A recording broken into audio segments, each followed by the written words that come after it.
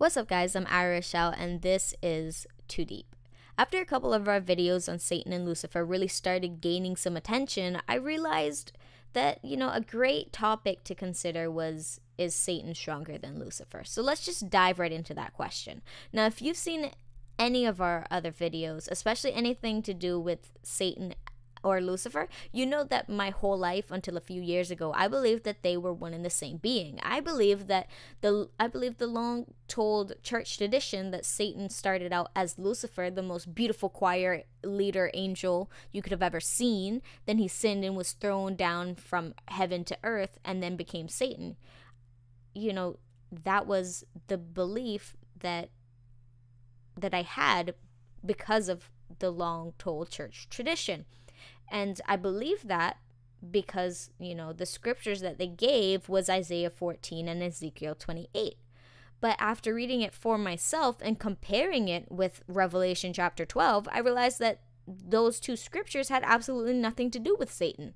Instead, those two scriptures, Isaiah 14 and Ezekiel 28, were about two different entities: an anointed guardian cherub who was turned to ash because of his sin, and Lucifer, who is a being that we aren't even exactly 100% sure what he is thrown down to the far reaches of Sheol, to the bottomless pit.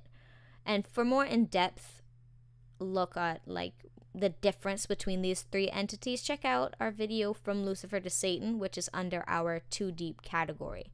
So if Lucifer and Satan are two different beings, then who's stronger, right? That's a question that many people have. And it was a question that I had as well. And it's easy to say that Satan is stronger simply because he's the ruler of this world, or because he's the father of all lies, or because he's the ruler of the kingdom of darkness, or because he's our adversary.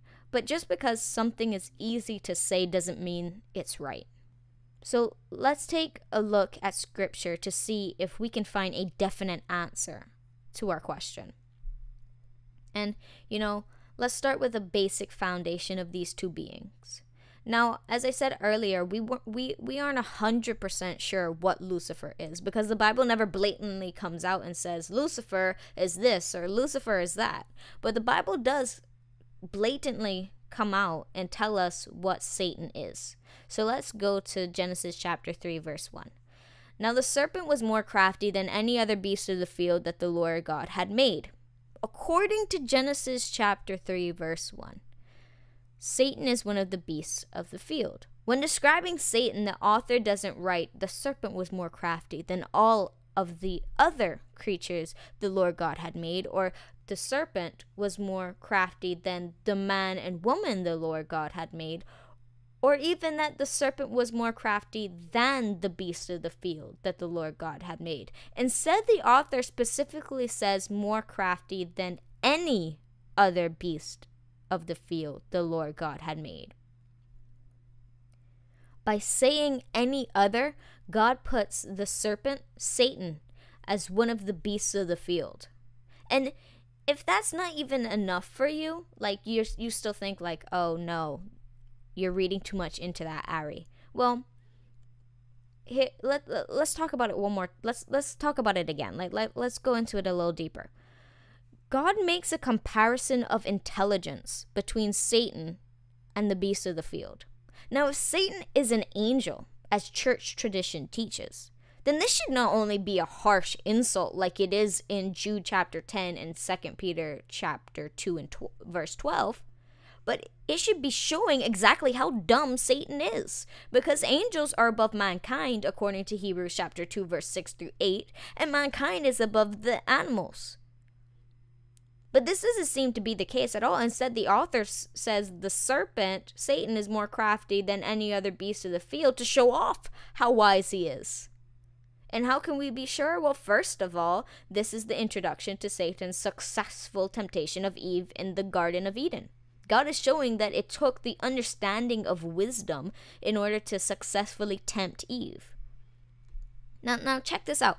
I thought this was quite interesting. The word there that's translated as crafty is the Hebrew word arum, which can be translated as prudent, shrewd, crafty, discerning, sensible, but more times than not, it is translated as prudent. It means pertaining to wisdom and shrewdness in the management of affairs, showing a capacity for understanding. It's used 11 times in the entire Bible, and 8 out of the 11 times it is translated as prudent in the book of Proverbs in order to explain the importance of wisdom.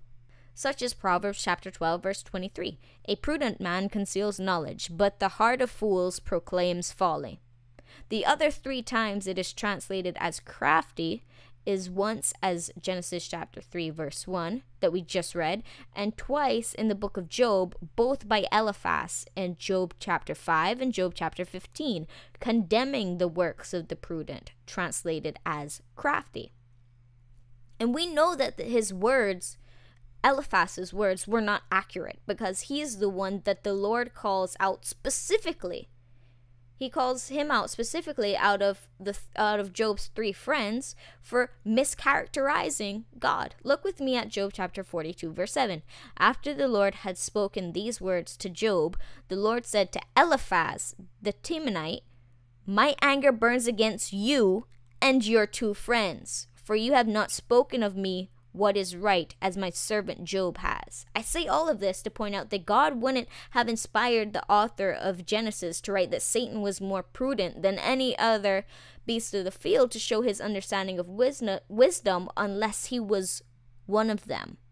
Because if the beasts of the field are just animals, then it would be showing that Satan is stupid, not that he is wise or that he has an understanding of wisdom. Which is why he is able to bend the truth in his temptation of Eve, because he tells her, no, you're not going to die per se. No, you're not really going to die. You are going to understand. You're going to be like God, knowing both good and evil. So that's how we know that it's not an insult. It is a compliment. And the only way for that to be a compliment is if he is one of them. And if he is one of them, then they aren't animals, but a species of spiritual terrestrial beings that God created on earth. For more on the beasts of the field, check out our video, The Beast of the Field, which is under our Too Deep category. So as we said in our video, The Beast of the Field, Satan is a dragon. And we found that out according to both Genesis chapter 3, verse 1 and Revelation chapter 12, verse 9. Which is a type of serpentine creature, which is a type of beast of the field. Now, what Lucifer is exactly, as I said earlier, isn't as blatant and outright as what Satan is. Now, in our video From Lucifer to Satan, I explained that Lucifer was a star of some kind, which, I don't necessarily disagree with. But like I said earlier, the Bible doesn't give us a blatant answer on what he is. So where does this idea that Lucifer could be a star of some kind come from? Well, Isaiah chapter 14, verse 12. It says, "How you were fallen from heaven, O Daystar, son of dawn, how you were cut down to the ground, you who laid the nations low." According to this, Lucifer, translated here as Daystar, fell from heaven. If we just read this verse alone by itself without going any farther, we'll read this as the 3rd heaven where God abounds, but that isn't actually the case. If we keep reading, it says that Lucifer said in his heart that he would do this, this, and this. In other words, he only desired it. He only thought about it. He only wanted it. He never actually did it. He never actually even attempted to do it. He said it in his heart. Look at what it says, verses 13 through 15. "You said in your heart, I will ascend to heaven above the stars of God. I will set my throne on high.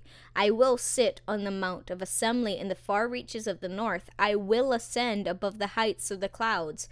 I will make myself like the Most High. But you are brought down to Sheol, to the far reaches of the pit." Lucifer is stopped before he could even attempt his heart's desires. Now with that said, God didn't have a problem with him being in the 2nd heaven, what we call space, where the stars are, where the sun is, where the moon is. God's problem is that he desires to go above that so that he can set his throne on high. Now, to me, it sounds like Lucifer's domain is the second heaven. So when God says you have fallen from heaven, he isn't talking about the third heaven where he is, where God is, but the second heaven where the stars are. And if Lucifer's domain is with the stars in the second heaven, then we can assume that he is some type of star-like being, as we stated in our other videos. Now, with that said, we have our two different beings and their species. We have Satan, who is a dragon, a type of beast of the field, and then we have Lucifer, who is a star-like being, a type of celestial entity. So where do we go from here? What's next? Well, just like every human being has a God-given purpose, every spiritual being has a God-given purpose as well. A job description, if you will.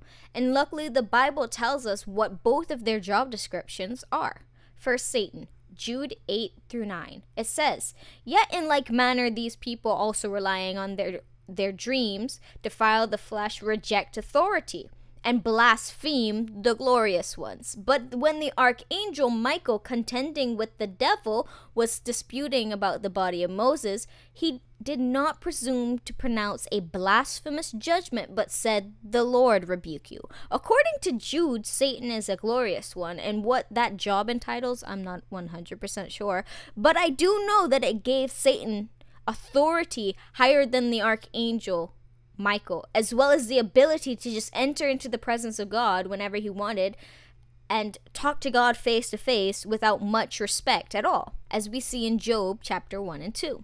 Now, Lucifer's job description is a little bit harder to find. It's you gotta dig to find it. You know, it's not just blatantly there. You gotta dig to find it. So let's just read that verse. Revelation chapter 9, verse 11. It says, "They have as king over them the angel of the bottomless pit. His name in Hebrew is Abaddon, and in Greek he is called Apollyon." Now I know what you're thinking. That verse doesn't say Lucifer. It says Abaddon and Apollyon. And yes, I am aware of that. But as we explained in our video, Abaddon, the angel of the bottomless pit, which is under the end times category, Abaddon comes out of the bottomless pit. The only person to be thrown into the bottomless pit prior to him rising is Lucifer.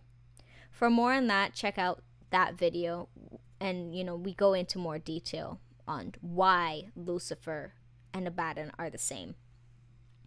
So Lucifer's job description is being an angel, because as we said in our video, What Are Angels?, which is under our 2D category, angels aren't a class of beings, but a job description. The term angel just means messenger. It's not a special celestial being as it is used to describe Jesus, humans, and various spiritual beings. And for more on that, check out What Are Angels?, which again is under our 2 Deep category. Now with that said, we now have the type of species and job description of both Satan and Lucifer. Okay, how does that help us at all, Ari? I'm not following what you're laying down. I'm not getting it. Well, let me bring it all back around now for you. If we take a look at Peter's account of Satan and Michael, we'll get our answer to our question: is Satan stronger than Lucifer? 2 Peter chapter 2, verse 10 through 11. It says, "And especially those who indulge in the lust of defiling passion and despise authority, bold and willful, they do not tremble as they blaspheme the glorious ones. Whereas angels, though greater in might and power, do not pronounce a blasphemous judgment against them before the Lord." According to Peter, arguably Jesus' best friend. Let's not argue about it, though, because he totally was Jesus' best friend. Angels are greater in might and power, but because of the authority of the glorious ones, they don't pronounce a blasphemous judgment against them before the Lord. Now, as I said earlier, Satan is a glorious one, and Lucifer is an angel. Therefore, we can understand that Lucifer is stronger than Satan. This would make sense because angels, they would have to be more powerful or stronger than the glorious ones, or they would just have to be stronger than most spiritual beings in general, because this job description is that they're messengers. They go back and forth between the realms, if you will. And they don't go based on authority. They fight their way through. Just take a look at Daniel chapter 10, verse 12 through 14.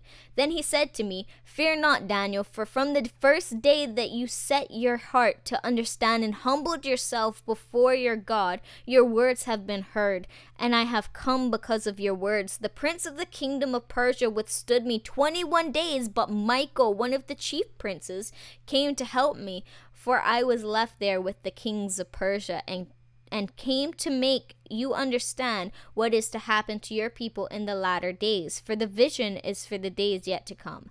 Gabriel, an angel, had to fight through the spirits of Persia in order to get to Daniel, in order to give him an answer to his prayers. In fact, there were so many, and they were so strong that he needed the help of Michael, an archangel, who in this he calls him one of the chief princes.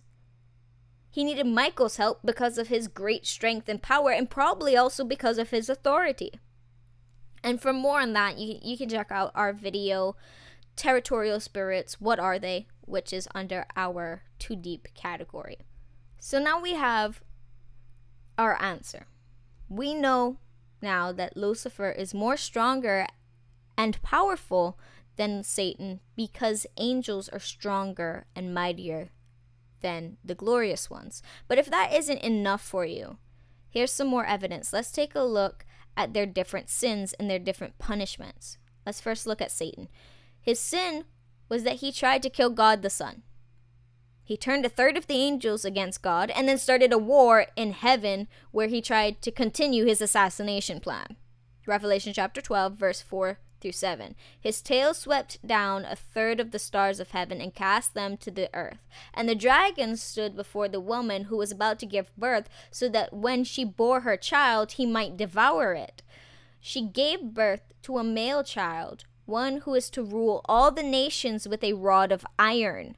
But her child was caught up to God and to his throne, and the woman fled into the wilderness, where she has a place prepared by God, in which she is to be nourished for 1260 days. Now war arose in heaven, Michael and his angels fighting against the dragon, and the dragon and his angels fought back. For more on this, check out our video, Revelation chapter 12, War, Why Does Satan Attack?, which is under our Too Deep category. So Satan's sin was that he tried to murder God. Lucifer's sin, on the other hand, was that he desired to be like God. Isaiah chapter 14, verse 13 through 14. You said in your heart, I will ascend to heaven above the stars of God. I will set my throne on high. I will sit on the mount of assembly in the far reaches of the north. I will ascend above the heights of the clouds. I will make myself like the Most High. Lucifer desired to share in the glory of God, and as we know, according to Isaiah chapter 42, verse 8, God doesn't share his glory with anyone. But nevertheless, to me, their punishments seem to be a little off. But, to me, because think about it, Satan actually tried to kill God. Like, he tried to murder him. Whereas Lucifer desired to be like him. Satan's punishment for trying to murder God, taking down a third of the angels, and starting a war in heaven, was just to be thrown down to earth and no longer be able to enter heaven again. Check this out, Revelation chapter 12, verse 8 through 9. But he was defeated, and there was no longer any place for them in heaven. And the great dragon was thrown down, that ancient serpent who is called the devil and Satan, the deceiver of the whole world. He was thrown down to the earth, and his angels were thrown down with him. Satan was only thrown down to the earth and never allowed to enter into heaven again because of his sin. Whereas Lucifer's punishment for desiring to be like God was that he was locked in the bottomless pit. Isaiah chapter 14, verse 15. But you are brought down to Sheol, to the far reaches of the pit. Lucifer was thrown to the pit as punishment. He wasn't just chilling there because it was his home. It wasn't a crappy job where he needed to keep things in check. Angels are messenger spirits. They communicate with mankind between the realms, if you will. Lucifer was thrown to the bottomless pit as a punishment. It was his cell. It kept him locked up from the fall of Babylon until the star falls from heaven and unlocks a bottomless pit to release him in the end times. This is quite the punishment for desiring to be like God. So to me, Satan's sin of trying to completely destroy God by taking him out one person at a time, starting with God the Son as a human baby, was a worse offense than desiring to be like God, unless Lucifer's desires stood more of a threat than Satan's desires. And if his desires alone was more of a threat than Satan's actions, then that would make Lucifer more powerful. But let's keep going. Let's see what else we got. Let's look at Daniel real quick, because Daniel seems to be under the same belief as we are at Hold to Hope. When he saw the visions of the 4 beasts recorded in Daniel chapter 7, Daniel saw an extreme difference in strength and overall just fierceness and terrifyingness between the first 3 beasts and the last beast. So let's look at the first beast. Daniel chapter 7 verse 4. It says, "The first was like a lion and had eagle's wings. Then as I looked, its wings were plucked off, and it was lifted up from the ground and made to stand on 2 feet like a man, and the mind of a man was given to it." As we explained in our video, The 4 Beasts of Daniel, which is a mini-series under the End Times category, the first beast Daniel saw was Satan. Daniel doesn't mention it being scary, intimidating, or strong, or doing any type of violent actions that would require strength. The only thing that he saw was that its wings were plucked and that it was given the heart of man, which is translated as the mind of man. Now, let's take a look at his description of the 4th beast, which we explained is Lucifer in that mini-series. Daniel chapter 7 verse 7. "After this I saw in the night visions, and behold, a 4th beast, terrifying and dreadful and exceedingly strong. It had great iron teeth. It devoured and broke in pieces and stamped what was left with its feet. It was different from all the beasts that were before it, and it had 10 horns." Daniel sees Lucifer as exceedingly strong, dreadful, and terrifying, unlike any other beast he saw before. Even their prophesied ends are different, where it seems like, okay, Satan, you can do whatever you want. I'm gonna just keep you in check. Lucifer, no, you gotta go. You gotta go. Look at what else Daniel sees. Daniel chapter 7, verse 11 through 12. "I looked then because of the sound of the great words that the horn was speaking, and as I looked, the beast was killed, and its body destroyed and given over to be burned with fire. As for the rest of the beasts, their dominion was taken away, but their lives were prolonged for a season and a time." So according to Daniel, Lucifer was taken out first, and he had to be taken out first. Why would he need to be thrown into hell first if he wasn't the most threatening? Even the false prophet and the beast of Revelation are both gotten rid of before Satan, according to Revelation chapter 19, verse 20. Satan is then thrown into the bottomless pit for 1,000 years and then released in order to tempt the nations again. And then he is finally thrown into hell, the lake of fire, according to Revelation chapter 20. Verse 1 through 10. So just to sum everything up for you guys, Lucifer is stronger than Satan because angels are stronger than the glorious ones.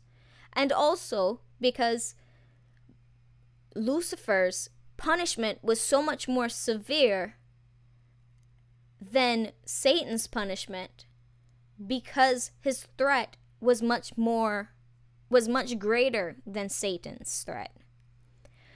Daniel also describes Lucifer as the stronger, more terrifying being in his vision of the 4 beasts recorded in Daniel chapter 7. And Satan is also allowed to be prolonged on earth, whereas Lucifer is thrown into the lake of fire first. I hope you guys enjoyed this video and that it answered any questions that you may have had about Satan and Lucifer's strength. And if you feel that maybe we left something out, or maybe you had a question that we didn't answer in this video, let us know in the comment section below, and we'll try to answer it for you. But if you enjoyed this video, please feel free to like, comment, share, and subscribe to our channel. And until next time, God bless.